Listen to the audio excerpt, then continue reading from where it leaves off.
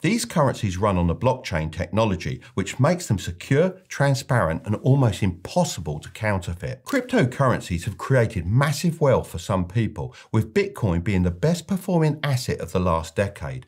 But on the flip side, it's highly volatile and people have also lost fortunes. That's why I describe crypto as part investment and part speculation, and not for the faint-hearted.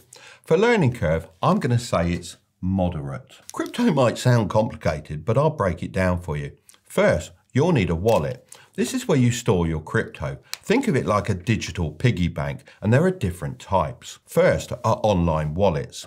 These are easy to use, but you'll need to protect them with very strong passwords. Second are offline wallets, like hardware wallets. These are the safest because they're not connected to the internet. Next, you'll need to pick an exchange to buy and sell your crypto. Some popular ones are Coinbase and Binance. These platforms make it simple to trade, but make sure to choose a trustworthy exchange to avoid any issues. Then there's tokenomics. This just means understanding how the supply and demand of a coin works.